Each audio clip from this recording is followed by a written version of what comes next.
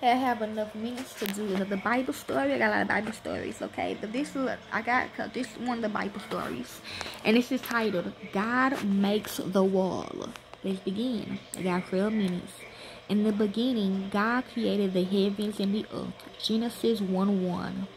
Genesis 1:2 tells the story of God's creation of the world. On the first day, God created lights in the darkness. On the second, He created the sky. Dry land and plants were created on the third day. On the fourth day, God created the sun, the moon, and the stars. Water and sky animals were made on the fifth day, and on the sixth day, land animals and people were created. Many things have happened since the world was first created, including the entrance of sin into a perfect world. However, we can still enjoy the beauty of nature today and see the many wonders of God's creation and how they reflect His glory. Beauty of creation. God saw all that He had made, and it was very good. And there was evening, and there was morning, the sixth day. Genesis 1:31. The waves that crash across the sandy shoreline freeze their tower towards the sun, painting fluffy clouds that float in the sky. All these are part of God's creation. In Genesis, God called His creation good and gave Adam the task of working and caring for the earth. The earth is different now from how it was before suffering entered the world when Adam and Eve committed the first sin. Dangers can now be found in nature.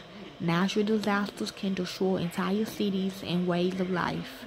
Animals can be harmful or even deadly if people are not aware of what's going on around them. People must face hardships and take risks in the natural world. However, this does not mean God's creation does not have purpose and value. The aspects of creation point towards the brokenness in the world that was created by sin and the need for Jesus. Seeing God in beauty and nature, He makes me lie down in green pastures. He leads me beside quiet waters. He refreshes my soul. He guides me along the right paths for His name's sake. Psalms 23:2-3. When we look at nature, we can remember God who created.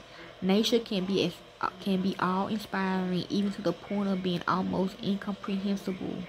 The richness of a sunset, the twinkle of stars, and the diversity of animals all witness to a creator and designer. The details and immensity of nature show thoughtfulness and creativity. It is difficult to imagine how such intricacies could have come to be without God. Respect for Creator and creation. You are worthy, our Lord and God, to receive glory and honor and power, for you created all things, and by your will they were created and have their being. Revelation 4:11.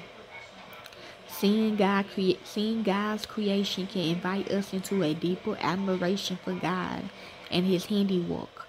In nature, surrounded by His creation, we may feel closer to Him. The beauty of creation is a reminder of God.